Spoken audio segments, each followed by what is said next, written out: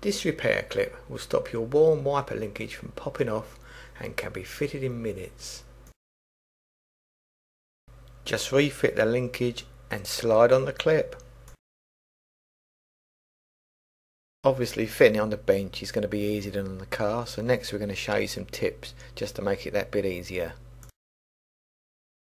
Sometimes it may be easier to turn the ignition off when the wipers are in the upright position, this making it easier to access the ball joint to fit the clip.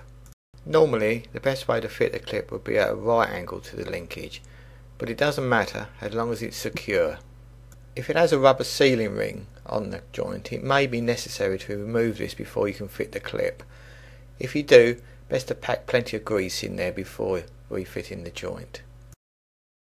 First guide the two prongs under the joint. Then ease the clip over the top of the ball joint. Then ease the prongs under the plastic socket and the clip will snap into place. If the joint is worn on the motor end and the linkage is symmetrical, swap the linkage round and fit the clip on the end away from the motor. To purchase the repair clip, please visit askthemechanic.co.uk/wipers.